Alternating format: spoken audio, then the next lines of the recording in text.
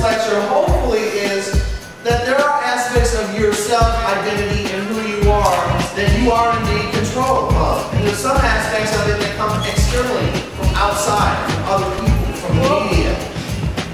Last, how do we bring this all together and utilize the information? So unleashing your power is about really a couple critical things. Self-awareness. Some of you really need to work on self-awareness. Because the way that you're projecting yourself is really not sending a very positive message. And every opportunity could be an opportunity for a new opportunity.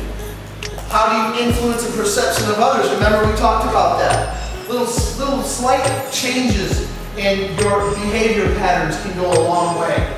Setting high expectations for yourself, which is, I think, something that each and every one of you could do. We could all do that. Set high expectations for ourselves so we work towards meeting those expectations.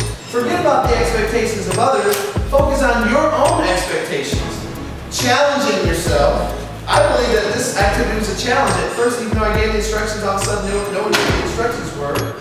But then you got it together, and I think it was a challenge, a mental challenge in and of itself.